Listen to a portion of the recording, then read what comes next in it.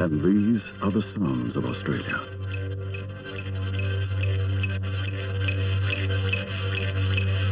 Now these ancient sounds are joined by a new sound. As dawn comes to the land down under, my morning silence is shattered by the sounds of competition.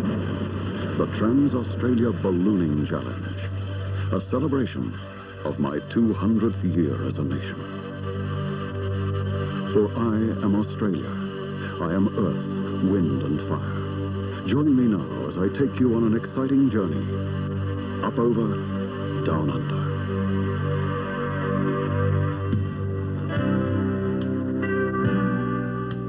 78 international balloon pilots and their crews have come to my shores from around the world to soar among the clouds in celebration of our bicentenary.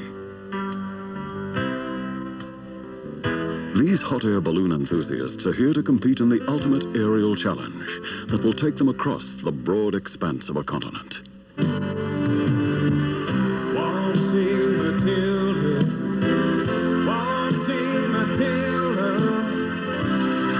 Come on, waltzing Matilda with me. And insane as he shoved that dark buck in his tucker bag, he sang, you come a waltzing Matilda with me.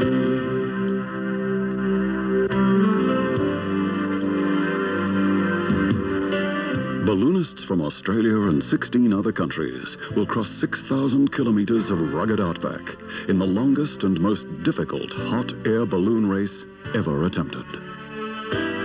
This epic event begins in the west coast city of Perth, once home to the America's Cup yachting race, and ends a continent away in Sydney on the east coast of Australia.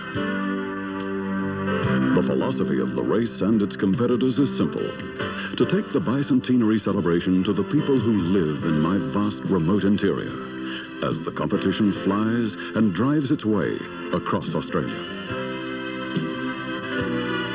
A caravan of 600 intrepid adventurers, 100 vehicles, support personnel and equipment, making its way across this big, friendly land, carrying with it the message of team spirit, stamina, and friendly competition. For I am Australia, and this is my story. Day one of the competition, and the sun rises majestically over the city of Perth. All is in readiness for the first flight day as the pilots assemble at the morning briefing. But the weather report confirms their early morning fears that the winds aloft are too high to allow the flight to take place. Just to go on. Forced to adhere to the tight schedule of the event so as to reach all the designated towns along the route, the caravan has no choice but to pack up and pull out of Perth en route to Meriden, a half-day's ride to the east. The Australian Army balloon team is one of the first to arrive on the site. Their preparation is mirrored by other teams as anticipation grows in hopes of good weather and calm winds. Dawn, and there's guarded optimism that the first flight will take place. Task sheets and scoring markers are distributed to the pilots and crews as they make ready to chase the rising sun. But the flags at the launch site remind officials and balloonists alike that this is Australia, a land not easily conquered. And yet, on this windy morning, thousands of my people have gathered to witness the spectacle of flight. Crews and pilots from around the world meet and mingle with the locals. As if by some grand design, the winds have carried a message of friendship and camaraderie to contestants and spectators alike. The sun will rise again, and with it, the promise of a day made for flight. It could last forever. All the winds that take us, all the winds that know. It could last forever if we put our trust in these gentle guns. They'll take us where we want to go. The balloon caravan leaves Meriden behind and heads for Kalgoorlie, a mining town which still produces 2/5 of the nation's gold. Here, my face is scarred, silent tribute to my people's valiant effort to extract the treasures that lie beneath my surface. The winds abate. It's time to fly. Challenge officials call for a fly-in, where pilots will be required to choose their own launch sites as they attempt to fly over a target beneath their balloons in the dusty town below. Ryan Jurg's Dutch team discusses the long-awaited first flight as they plan their strategy. Joe Kittinger and Bob Snow of Rosie O'Grady's Flying Circus, an American entry, check the prevailing winds by using helium-filled balloons. Smoke rising from a nearby gold mine gives another clue to the direction of the all-important winds. The critical launch selection begins as crews attempt to find just the right departure point. Staking claim to the launch site becomes a race in itself. Tension mounts as pilots and crews race against time as the launch deadline approaches. The balloons are off, soaring into the morning air over the rough terrain that glides beneath them. But tricky surface winds make the scoring area difficult to navigate, and few balloons make it over the scoring area.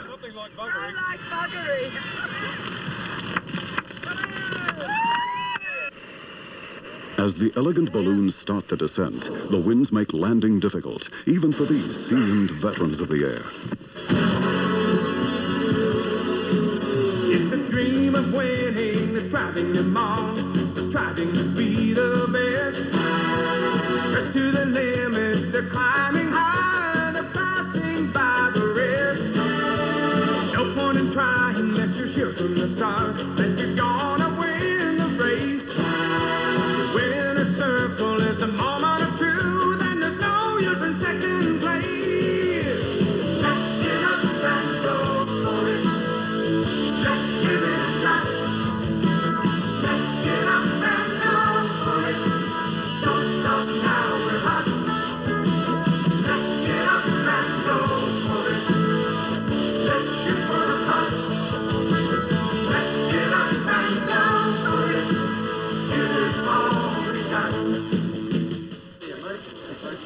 The first day of real competition is ended, and it's time to meet the locals and enjoy their hospitality. Kalgoorlie, being a mining town, is known for its gold, its pubs, and its gambling. And gambling in Kalgoorlie means two up. A game where gamblers form a circle to wager on the flip of two coins thrown simultaneously into the air.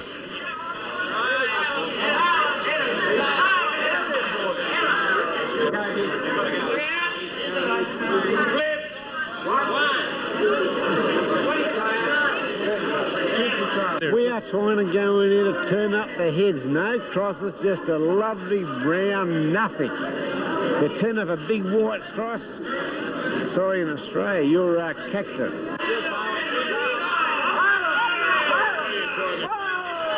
The night's festivities come to an end, and the pilots and crews turn their attention to the next official race site in Kimber.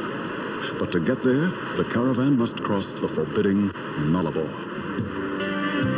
Up rolled the squire, mounted on his thoroughbred. Up jumped the troopers, 1, 2, 3. They said, "Where's that jolly jumper? You got tied up in your tucker bed." He said, "You'll come a waltzing Matilda with me." I lay before them. Over 1,000 kilometers of vast treeless plain. A single ribbon of road, my only acceptance of civilization. For I am Australia, and this is the Outback. They said, "Where's that jolly jumper? You got tied up in your tucker bed." He said, "You'll come a waltzing Matilda with me." The caravan arrives in Kimber, a remote farm community. Thousands have turned out to greet the balloonists as they bring the bicentenary celebration with them. A carnival of aerial adventure and special events are planned to mark this important day. The most important day since irrigation water was piped into Kimber 10 years ago. In a cultural exchange, the townspeople will learn something of the sport of ballooning. The balloonists will discover the fine art of sheep shearing. Up jumped the swagman and ran into the billy ball. You'll never take me alive, said he. And his ghost, it may be heard as you walk round by the billy ball to sing. You'll come a waltzing Matilda with me.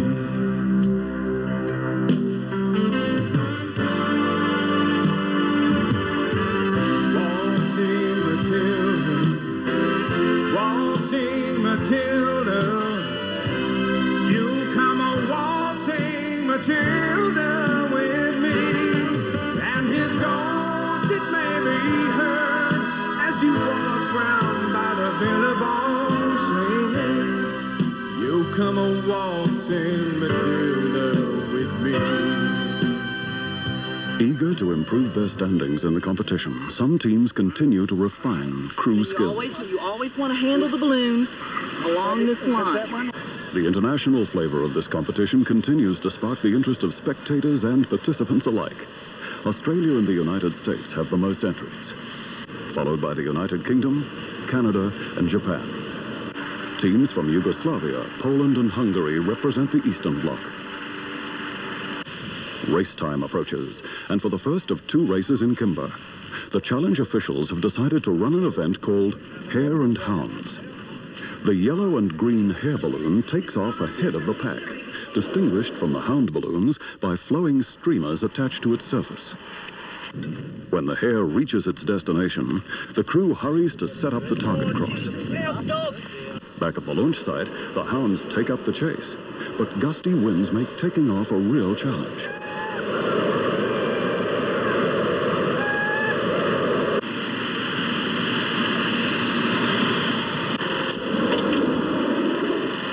Yet, with extreme effort and uncanny skill, 78 multicolored balloons finally take to the sky. Bring the earth and sky we fly, reaching for new horizons.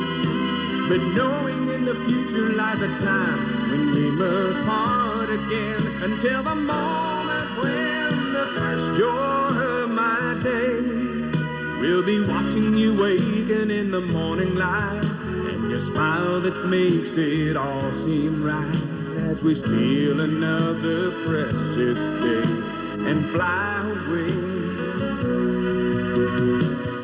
It could last forever, 'cause the winds that take us are the winds that know. It could last forever if we put our trust in these gentle guns. They'll take us where we want to go. The lead balloons zero in on the target zone. The winning toss of the day is worth 1,000 points, but any team who gets relatively close can score valuable points. West Germany's Eric Kraft approaches the target. Woo! You do it! Let her rip! Hey! Joe Gettinger from America picks up points with his toss, while his chase crew keeps him in sight. Raj, we're going 2-1 right now. The winner after the day's events turns out to be David Levin of the United States. It's got to be at least a metre, David. I can't measure under that. Beautiful!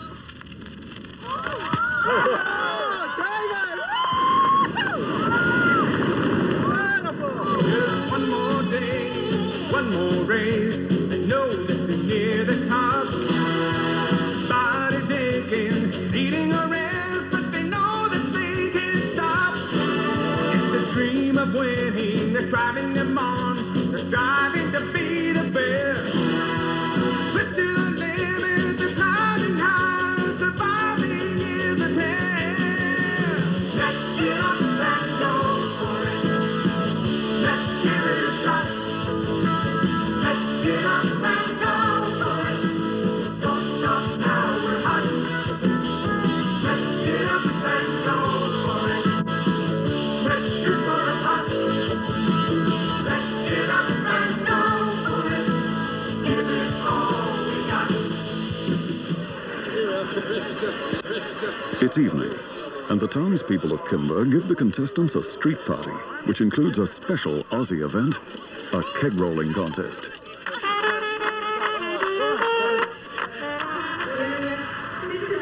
Morning, and the second race day in Kimber. But this morning the winds are up, and the challenge crews are in for a tough day aloft.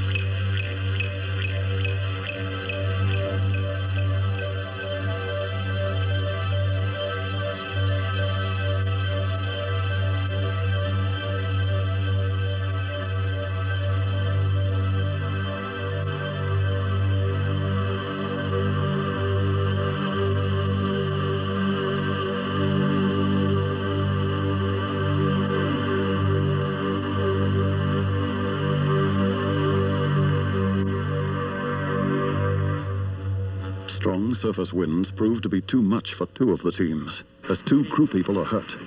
A Danish woman has a broken leg and internal injuries. A French co-pilot has injured an ankle. But the competition must go on. The crews will lick their wounds and fly another day. Once a jolly swagger camped down by a billabong under the shade of a cooler broad tree, and he sang as he watched and waited till his belly boiled. He sang, "You'll come a waltzing Matilda with me."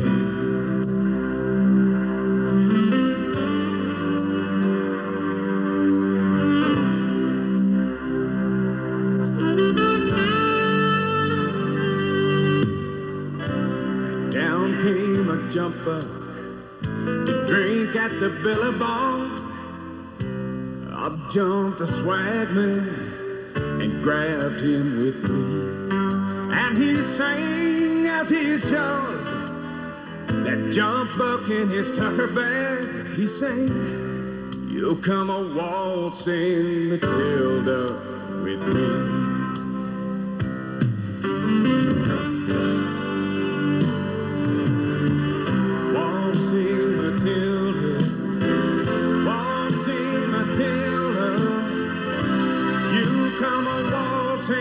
Matilda with me, and he sang as he shoved that jump buck in his tucker bag. He sang, "You'll come a waltzing Matilda with me."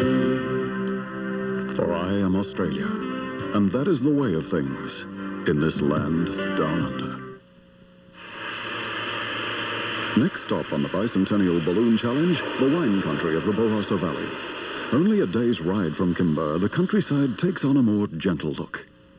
Here, my lush green fields are planted in vineyards, over which the next race will take place. At this point in time, The officials call for another hare and hound competition.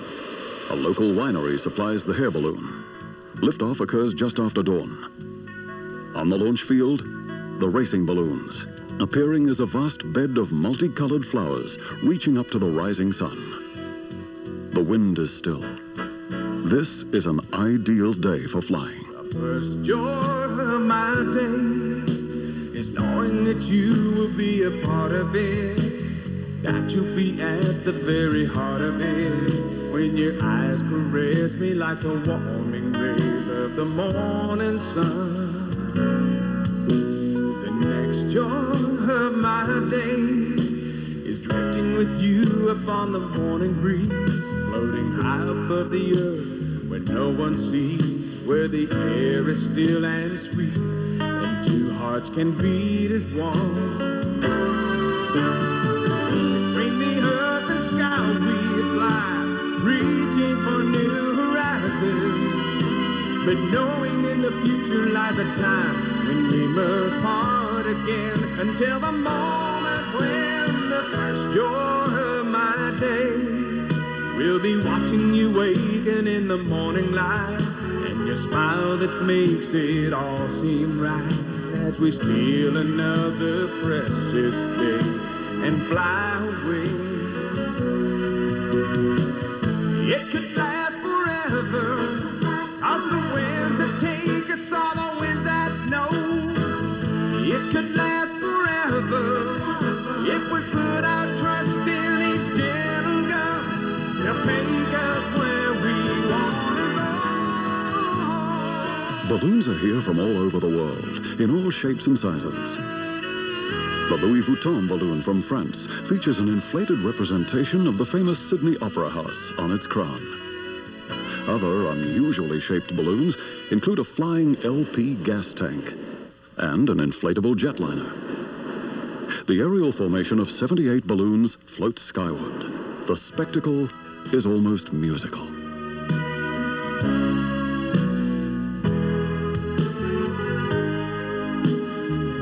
To understand your limits and to work within them is part of knowing yourself. And to me, this event is a philosophy of life. When I'm in a balloon basket, I realise there are no boundaries, there are no limits, that it's something that we put on ourselves on the ground. And to understand that is a wonderful knowledge to achieve in life.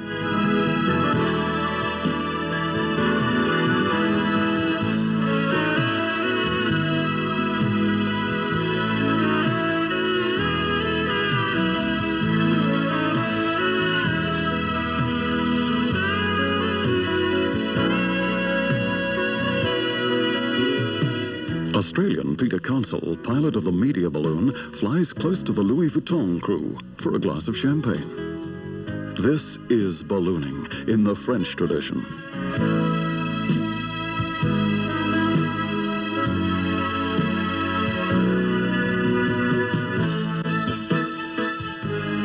Chris Kirby and his British crew break out its one-man balloon, appropriately called a cloud hopper.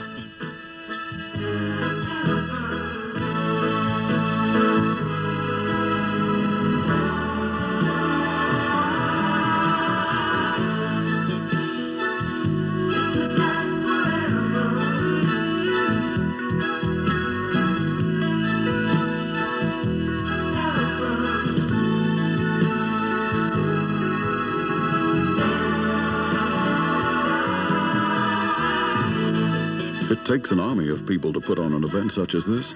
Ruth Wilson, challenge director, has spent 3 years organizing this transcontinental ballooning challenge. A champion pilot in her own right, Ruth sees this event as a labor of love, her gift to Australia on its 200th birthday as a nation. When the Bicentennial Authority asked me in early 83 to sit on the aviation committee to choose a program for 88, this idea came very naturally to me. It's not just a ballooning event, it's a challenge. It's an endurance event. It's about surviving 16 days of 18 hours activity each day, of ballooning competitively in the morning, driving in the afternoon the distances 3 to 4 hours to the next location, and then socialising that night with the local people in the communities who've organised fun activities for us to mix with their people in their town. Ruth has 2 sons who share her love of ballooning. Mark, her 20-year-old, and the competition's youngest pilot, has taken top honours in today's event. One of the many challenges faced by organisers of this event has been how to refuel 78 balloons in some of the most remote and desolate country in the world. The answer to the question?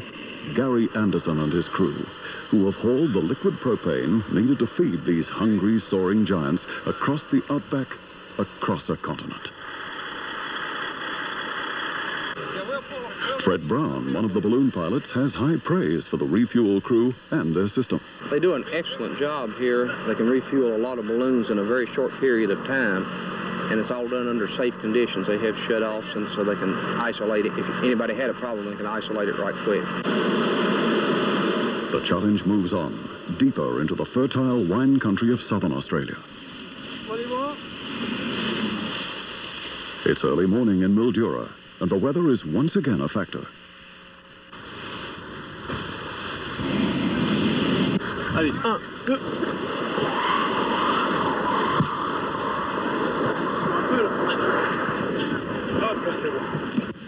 Pilots and crews are placed on standby as the race officials wait to see if the winds will subside.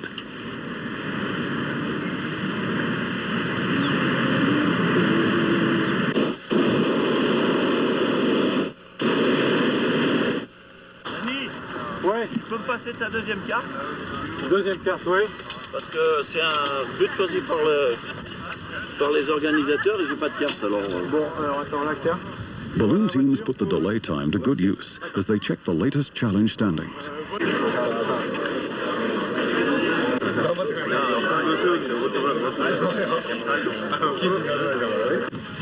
American entry David Levin is leading the field. Masahito Fujita of Japan is close behind in second place.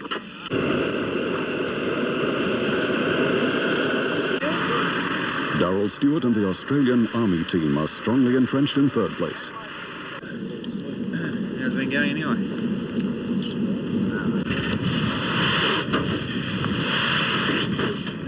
The weather hold is lifted. Balloon crews make their way to the launch area.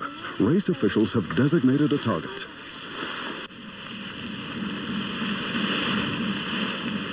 Well, after all the anticipation and excitement, the Great Bicentennial Balloon Challenge was hit by adverse weather conditions yet again.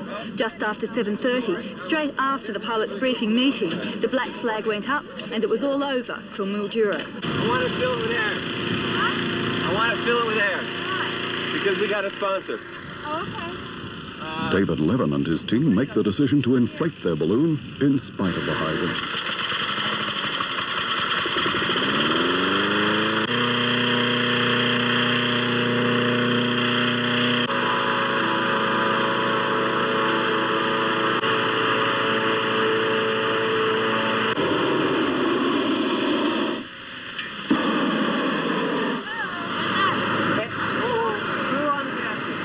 Struggling to get the balloon inflated, Levin and his crew seem determined to give the crowd something to photograph.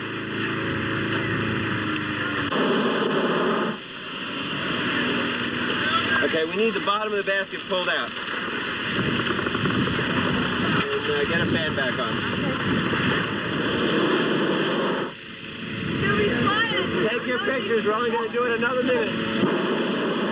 If we didn't take our vitamin E, we couldn't do it.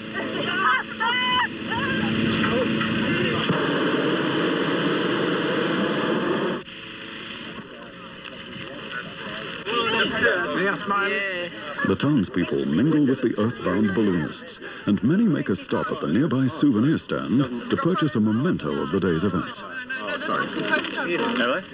Matthias de Bruin from the Netherlands introduces his family balloon team to friendly onlookers. We were here 2 years ago, also with a family crew. My wife was there and her elder sister was there. And at that time we won the Open Australian Championships. So I thought, why not bring the family again? It brought me luck that time. Everybody knows what they're doing, I take it by now. Yes, yes. We do it 10 years already. We do it 10 years. With 3 children. And that helps a lot. Everybody knows what he's doing, what he's capable to do and what not to do. Sometimes it's even more important that people are willing to help, but they do the wrong things. And that things like in the family crew, that doesn't happen. Everybody knows precisely, what to do.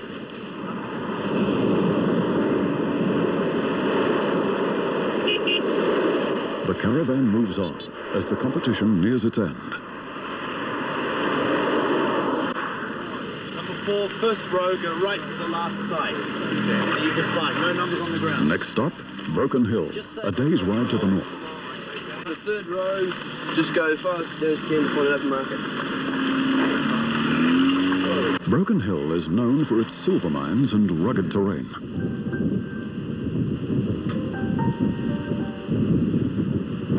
Also located here are the headquarters of the Royal Australian Flying Doctor Service. This country's unique method of providing vital medical attention to remote outback locations. 170.4. What's that? Hey! See that pole? That's fuck right off there.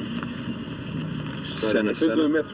Which, just that one there, the towel on it. The Australian Army balloon team sets up on the launch field.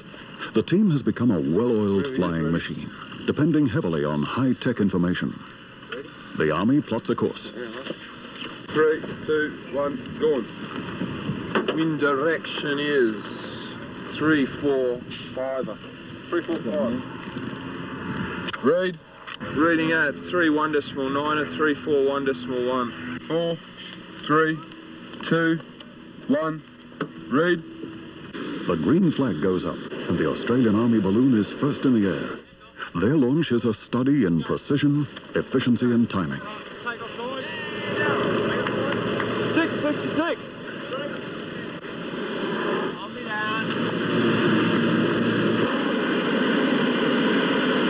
David Levin's balloon is ready to lift off, but he holds his position on the ground and waits for more balloons to take off, enabling him to better judge the winds. Surface winds increase as the launch continues. The remaining earthbound balloons must deal with the higher wind velocity at ground level.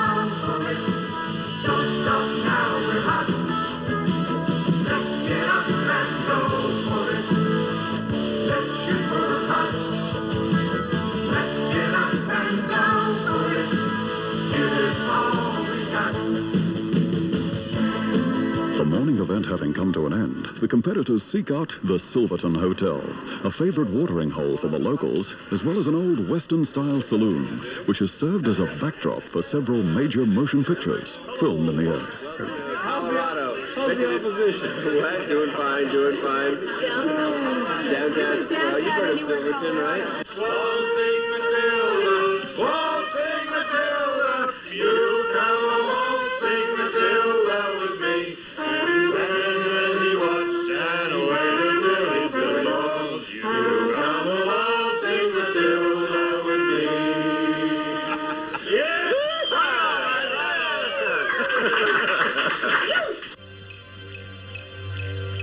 Some of the other balloonists seek a diversion of a different kind as they climb aboard native camels for a tour of the Silverton ghost town.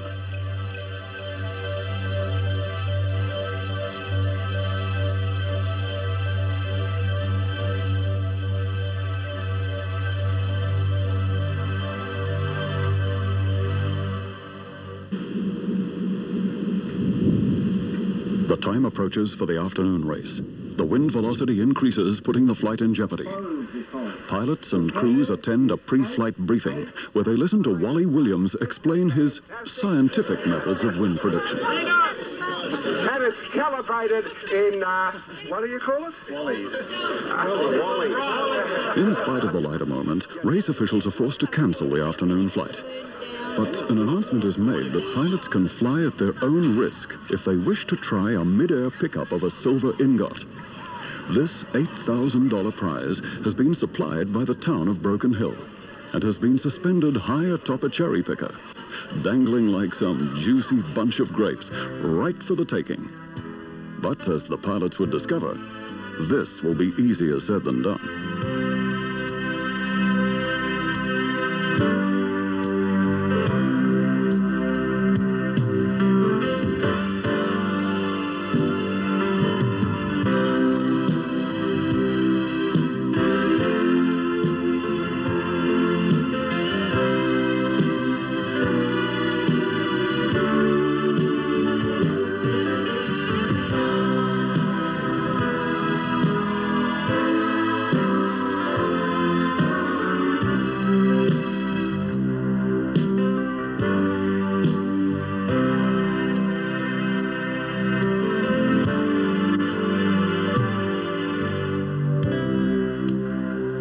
Crowds of onlookers have gathered to meet the balloonists and watch the attempt for the silver ingot.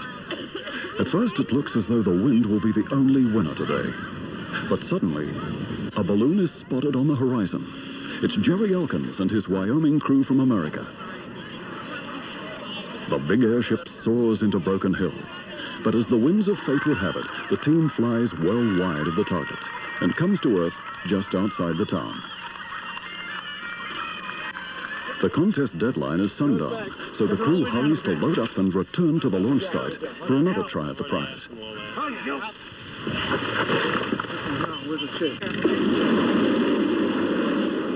Another balloon team attempts to launch under the windy conditions for their try at the silver ingot. It's Alistair Russell's Canadian team, battling the winds as they manage to get airborne.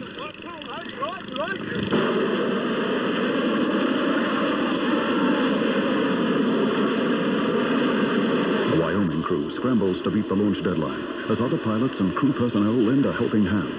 The balloon leaves the ground just ahead of the sunset deadline. Those boys from Wyoming are on their way for a second attempt. The Canadian balloon is way off target. They'll have no chance at the silver ingot.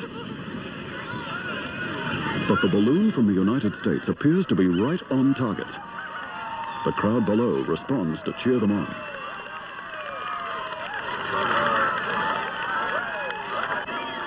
The balloon descends, but it's falling too fast. The team misses the target and flies into a nearby house. Flames leap up from the sides of the craft, but miraculously they're extinguished, and certain disaster is averted. Fortunately, no one's badly injured in the mishap, but no one was able to win the ingot. The competition will go on, for I am Australia, and tomorrow is another day.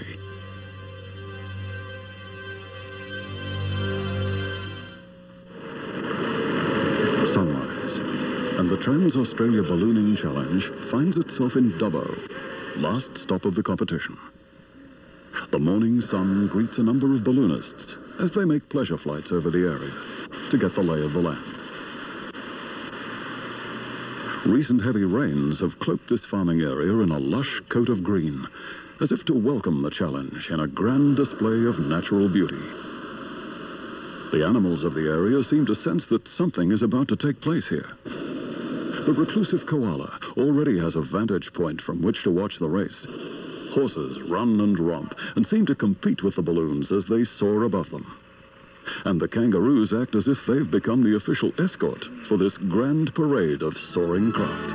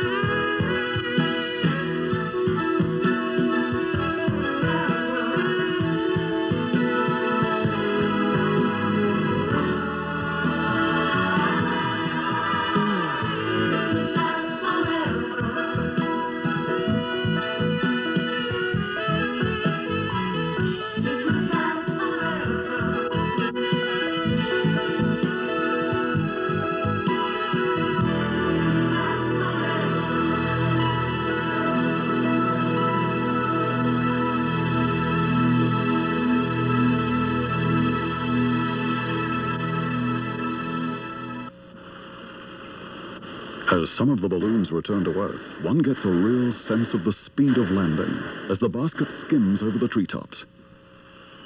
We'll try and stick it in the stitch. Australian balloonist Barry Bristow Skagg demonstrates the technique of drag landing. A large crowd is gathered at the launch site as the scheduled afternoon event draws close. Details of the task are distributed to pilots and crews. Wally the weatherman is optimistic that good flying weather will prevail. Unfortunately, tricky thermals at higher altitudes have developed, and race officials decide to cancel the afternoon competition in the interest of safety, even though there's only one day left to complete the Bicentennial Challenge. Dawn, the last day, and conditions have improved. Everyone will fly today, including the balloon from Wyoming, badly damaged in the fire at Broken Hill. Repairs on the balloon were accomplished by using material donated by other competitors, so everyone would have a chance to compete in this last event. In the final competition, pilots will be required to hit 2 targets, one after the other, approximately 1 mile apart, each task being scored separately. The balloons are inflated. Pilots and crews stand by. Cameraman Laurie Gilbert is harnessed to the media balloon basket to capture all the action from the sky. The competition's first prize of $20,000 is up for grabs. It's anybody's race to win. The point spread is narrow. 16 teams still have a shot at winning. With no weather problems in the area and all the contestants eager to do their best in the final flight, the townspeople watching the race from below will get quite a show.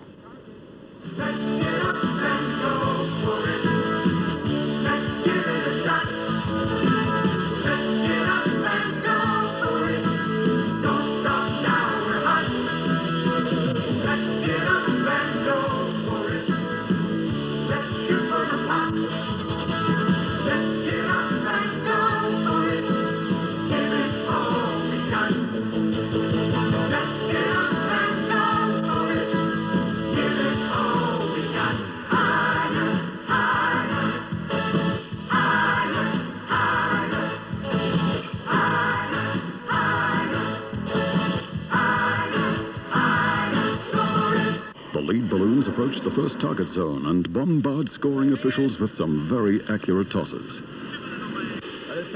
The Rosie O'Grady balloon moves in for its attempt at the target beneath them. The Canadian team, piloted by Alistair Russell, scores well on target, but is nearly disqualified as his basket comes very close to touching the ground while still in flight. Australian pilot Aidan Wicks is not so lucky as his balloon touches the ground and is disqualified. David Levin, leader in the overall competition, makes his final toss. He's the man to catch, and it appears that he'll retain his lead in this event. Only a few balloons make it to the second target. The Australian Army team scores top honours here, with David Levin scoring a close second-place toss. Back on the ground, the Australian Army crew awaits the final results. They've beaten America's David Levin in today's event by the closest of margins. But will it be enough to nullify the slim lead he carried into the final day? Australian pilot Darryl Stewart is unsure of the outcome. How did you do? We threw 0.7 and 2.3. Well done. Beat 11 on both tasks. Did you? Not by necessarily a lot. Levin arrives on the scene, and the American and the Aussie compare notes. I think there'll only be like no more than 4 points between us. It's all in the first call. Yeah, which is 3 meters. 3.2. 3.2. And you what? 30? When all is said and done, and the final tabulations are completed, the victory belongs to David Levin.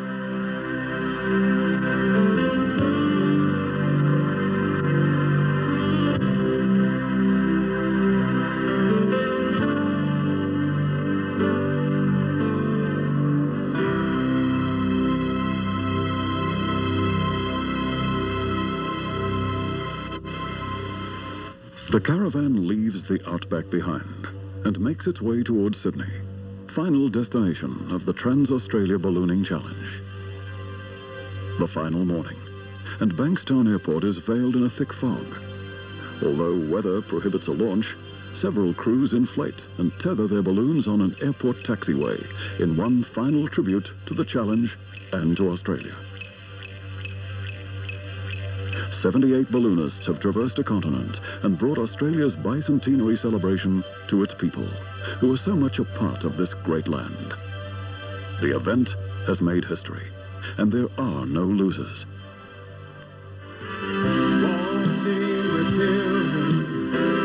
Waltzing Matilda, you come a waltzing Matilda with me, and his ghost it may be heard as you walk round by the billabong.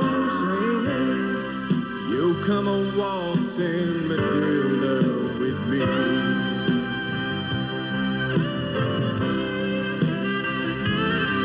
And his ghost, it may be heard as you walk round by the billboard, just singing. You come a waltzing Matilda with me.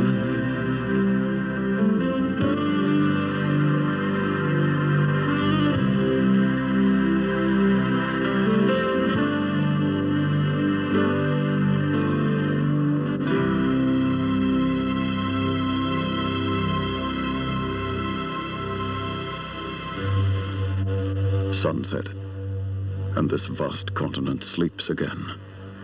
For I am Australia, the land down under. A land known to many, but understood by few. This is the land of my people. A special place, suspended in time. And this has been my story. A story as old as yesterday, and as new as tomorrow. For I am Australia, forever. It could last forever. All the winds that take us, all the winds that know. It could last forever if we put our trust in these gentle guns to take us where we want to go. It could last forever. All the winds that take us, all the winds that know. It could last forever if we put our trust in these gentle guns. They'll take us